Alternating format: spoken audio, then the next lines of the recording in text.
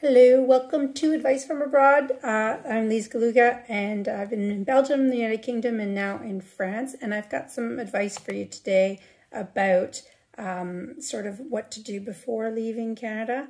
If it's at all possible, please contact the person who's currently in post who will be in the residence that you will eventually go in. So this isn't a situation where you're not able to go and do your own house hunting trip. But while you're there, do take some measurements. You're going to want to measure things like the oven to make sure that your cookie tins actually fit in there or your baking pans fit inside that oven.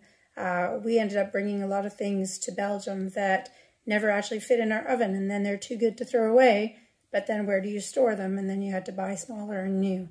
So make sure you measure those things, or if you're not able to, video chat the person who's already there and ask them to measure the oven and just measure some things like the different rooms to make sure that you know that your furniture will be able to fit in. So that's sort of some pretty good advice that we received and that I would want to have heard before coming. Thanks.